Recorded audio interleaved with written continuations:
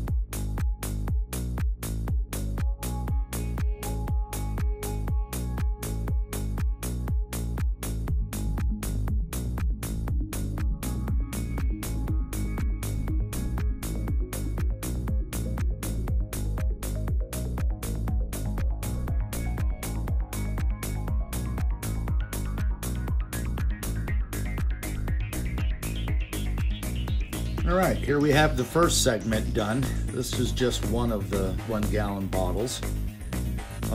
Somebody once asked me how long these were and how much they weighed. This is 15 meters and weighed about 42 grams. And it took about 2 hours to process through the Pultruder.